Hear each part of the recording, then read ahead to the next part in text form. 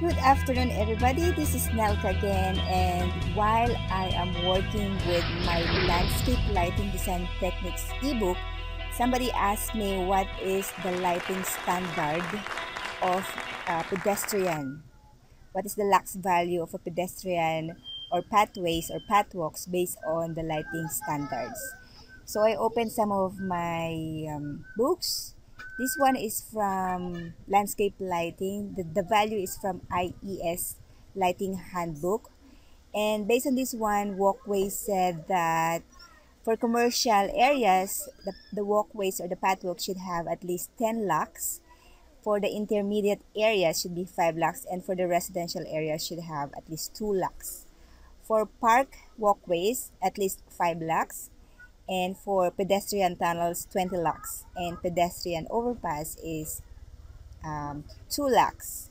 While for pedestrian with stairways, with light surfaces, it should have at least 200 lux.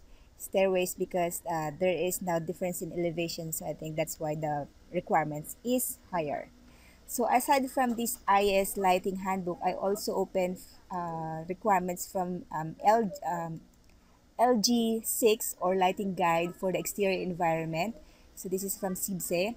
And it says here that the walkways exclusively for pedestrians should have at least 5 lux. And the traffic, this is for the vehicles and trucks, 10. And the pedestrian passage and vehicle turning, loading and loading is 50 lux. While here in the handbook of thorn lighting, I think this is also based from CIBSE. So the pedestrian precincts should have 5 lux, and for the squares or open areas as again 5 lux. While for squares like high pedestrian use, similar to commercial areas, 10 lux is the requirements. And for level footpaths, the minimum should have 1 lux. The footpaths that has levels, again, it has a different elevations, so it should be higher. And then the footpaths with steps, similar to the stairs, but it's for outdoor, should have at least 5 lux.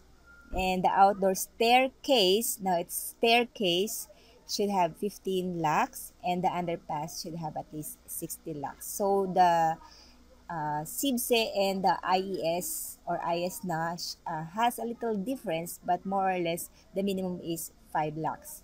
If you remember the previous video that I created, the client requires 10 lux for the pathwalk, and like what I mentioned, the standard is based on the minimum, so you can go more than the requirements of 5 lux. And of course, if it's a commercial area, 10 lux is required because there are so many lights now. And I opened one of my project here because I'm working with my landscape lighting design techniques ebooks and courses. By the way, if you want to go and check this course about landscape lighting design and my ebooks, go and visit udemy.com and my website, enrocolightingdesign.com. So you can see here, this is one of the pedestrian area, but it's under the commercial part. So if you go and check this one, you will see that it has an average of 10 lux. You see this blue color, it's 10 lux. It complies with the lighting design requirements, which is 10 lux for a commercial space. So yeah, so that's it for now, and I hope you visit my website and check my Udemy course and my new ebook for about landscape lighting design. All right, so see you again on the next video.